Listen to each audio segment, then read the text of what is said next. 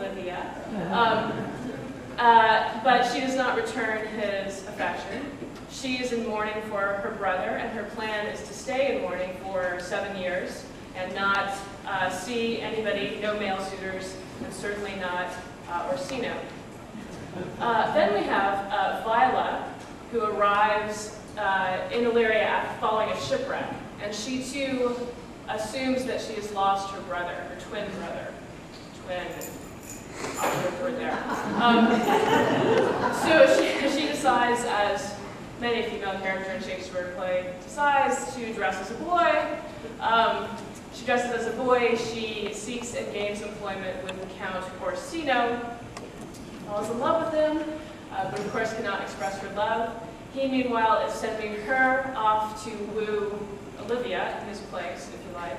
And Olivia is very much taken with this young boy and falls in love with him. This is where the diagram is really helpful. Because the play deals with gender, and the obstacle in the play is that this girl is dressed as a boy,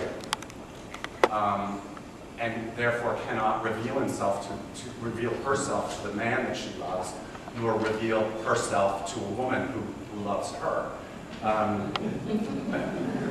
It made me feel like there is an interesting kind of conversation about gender. If that's all that's wrong is the gender, what's the problem? Well, to some people not much, to other people a great deal. So I wanted there to be a sense of genderness about the production, but without really making a concrete statement, because we are putting on this play, which is complicated by the fact that it was once performed by all men. But we no longer do that, or need to do that. And so I started by auditioning men and women for every single role in the play. And what I came to was I cast the actors that I thought were the best for the role. Sharon Lockwood, who's playing Malvolio, was simply my best idea for an actor who could bring the qualities that I was interested in. Malvolio, incredibly icy cool, but very, very funny.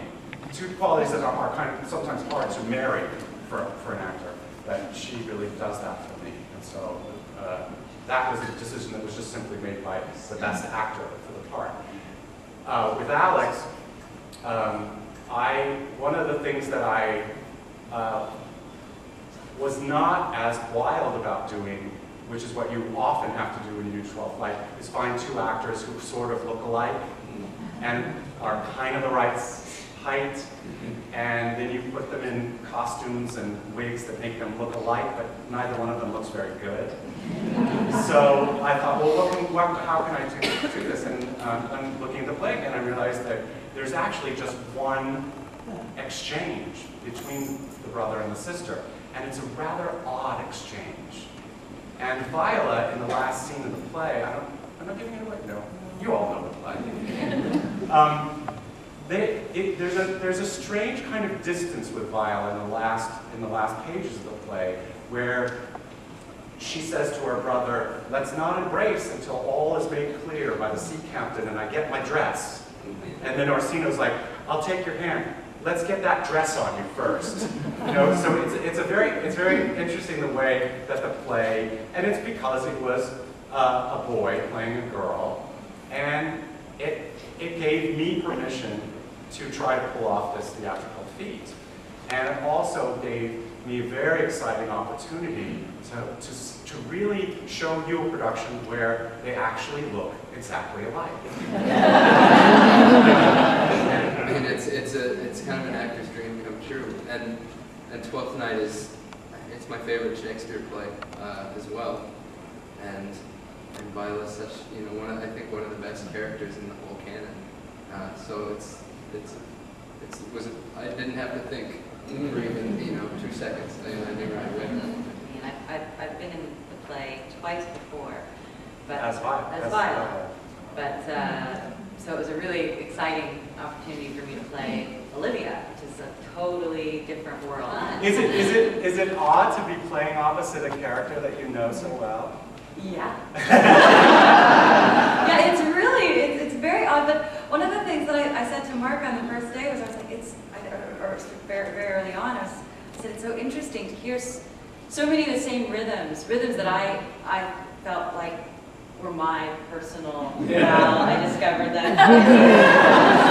And Alex found those too. And so I was like, oh, it's not me, it's Shakespeare, which is actually... In order to delineate the two characters, I've tried to just butch up Sebastian. So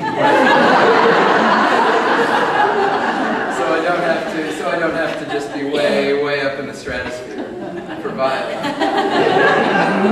But yeah. You know, it's a fascinating balancing act because he's had to explore high and low and the physicality, and you want to do that, but you don't want his performance to be all about going, now I'm a girl, now I'm a guy.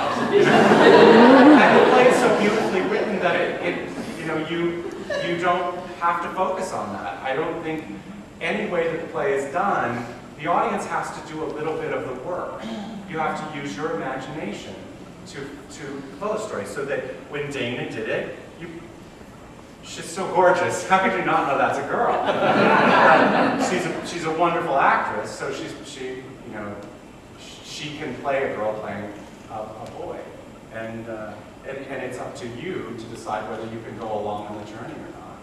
Because I started to think about 12th Night as the end of a holiday, the end of festivities. So for me, that sort of started to transform into the end of a time, the end of a party. And so that really got me going, because it feels like there is this, it takes place in this world that is going to change. The two places in the play are Orsino's place and Olivia's place. And they're sort of the centers of the landscape of the play, the geography of the play. And I was kind of interested in even the sense that they're sort of privileged times. They're both very wealthy, they're both very indulged people. And so I wanted to invest in that. Orsino is kind of unbelievably indulgent. One minute he's run hot, the next minute he's cold, he's filled with desire, he's filled with pain, he wants the music, once the music stopped. We're going to be in this room, no, we're going to run out into the field of flowers and roll around, so it's very sort of indulgent. So I have this idea of the end of a party.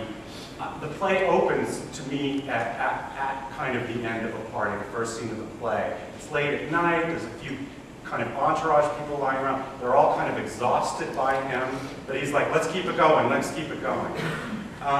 The same, but slightly different in Olivia's world, her party is her mourning, and the kind of indulgence with which she approaches that, and even a sense of theatricalness about it. And as we meet her in the play, she's growing tired of that party of her mourning.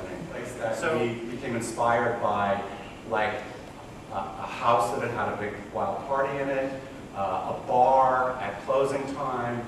We also looked at like clubs, discos and clubs, and how those places have these kind of interesting lives where there'll be hundreds of people in line to get into a club, and across the street another club that's virtually empty. What is that about? And its time is now, and the other one's time has passed. How do you resolve Sebastian and his sister being on the stage at the same time? Come and see. Yeah.